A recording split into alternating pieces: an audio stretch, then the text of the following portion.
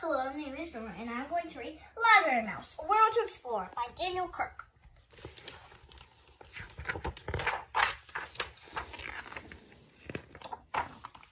Sam was a library mouse. He lived in a little hole in the wall behind the children's reference books. Every night he went looking for adventure between the covers of books.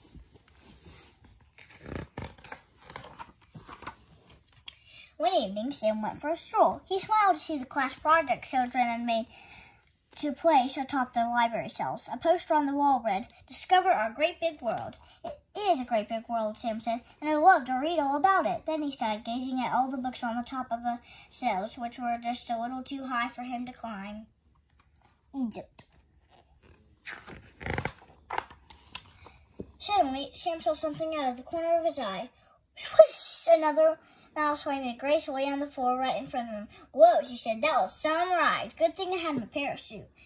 She stuck out her paw and smiled. "Hi, my name's Sarah. What's yours?"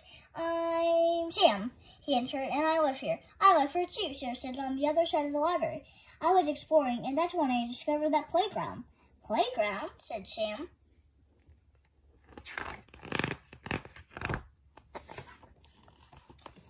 "Up high on the cell," Sarah explained.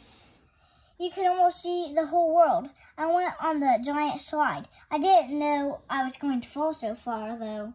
"You climbed all the way up there?" Sam asked. He had never dared to go all the way to the top. "Look, she's up there, holding on. Now she's going down the slide, and she's climbing up there." "Sure," Sarah said.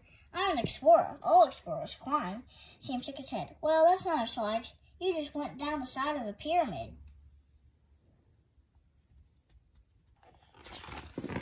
"And what?"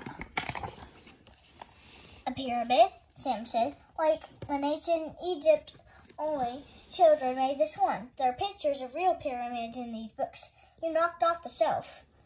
"Wow," Sarah said. "I didn't know there were books about stuff like this." "Are there books about those other fun things I was climbing?" Sarah said. "You mean the Statue of Liberty and the Eiffel Tower?" Sam grinned. "Follow me." "We're going to do some research," Sam said.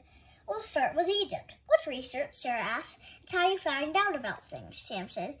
"If you can't go to the real pyramids, you can read about them. Right over here."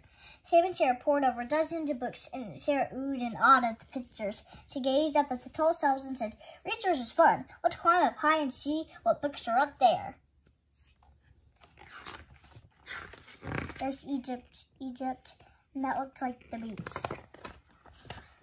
"Not tonight," Sam said, looking wearily at the tall shelves. "Maybe we could play down here. Let's pretend we're pharaohs in ancient Egypt." Sarah replied, "We could use these books for research on how to dress up." It was nearly daylight when Sam returned home. He picked up his pencil to write about what happened. He had never met anyone like Sarah before.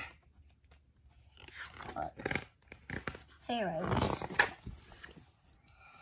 The next night, Sarah said, "There's a jeep up there that's just our size, Sam. Come on, we can pretend we're exploring and drive to the top of the tallest mountain." "I don't think you can drive to the top of the tallest mountain in a jeep," Sam said. "Besides, we can pretend from down here."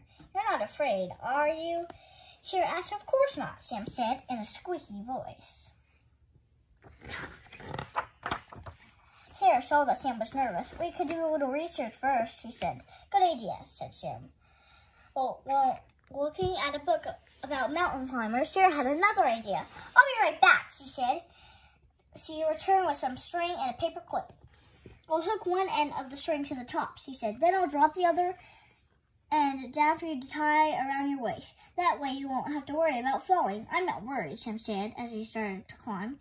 Soon it was his turn. He remembered he had read that when climbing he should not look down, so he didn't. At the top of the shelf, Sam breathed a sigh of relief. It hadn't been as scary as he thought it would be.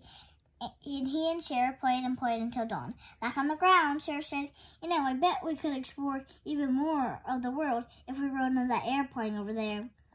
Sam looked up at the display the library had hung above the tall shelves. "It doesn't really fly," he said, "and we couldn't reach it anyway."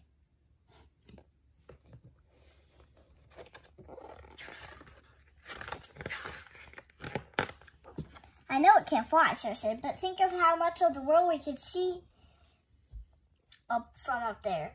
We can climb to the top of the bookshelf, then jump over to the plane. It'll be easy. But Sarah wouldn't take no for an answer. Sam, she said, tonight we're going to get into the airplane and we're going to see the world. Throughout the day, Sam was so nervous he could hardly sleep or read. He didn't want to let Sarah or himself down, but he didn't want to get into that airplane either.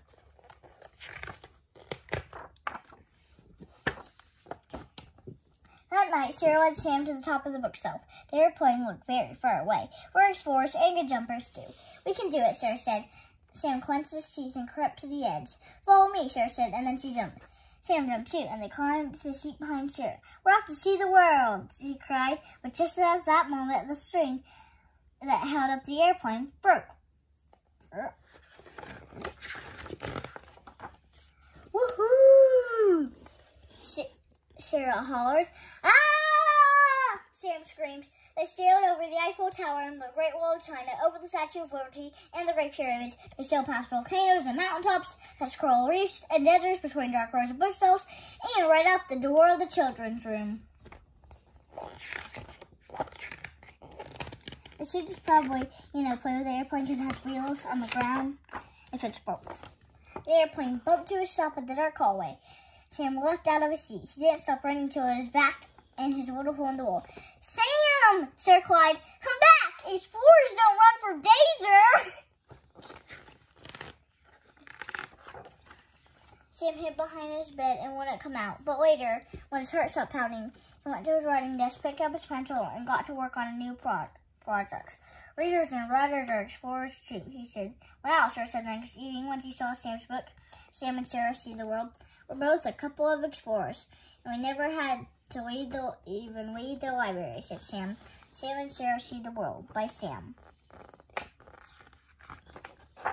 We didn't have to leave the library, Sarah said with a twinkle in her eye. But just think of the books you could write if you really got to see the world. What do you say we take a little research trip? As they strolled through the library, Sam didn't know what to say. He had never met a mouse like Sarah. I hope you enjoyed the book, The Library Mouse, Where to Explore. Bye.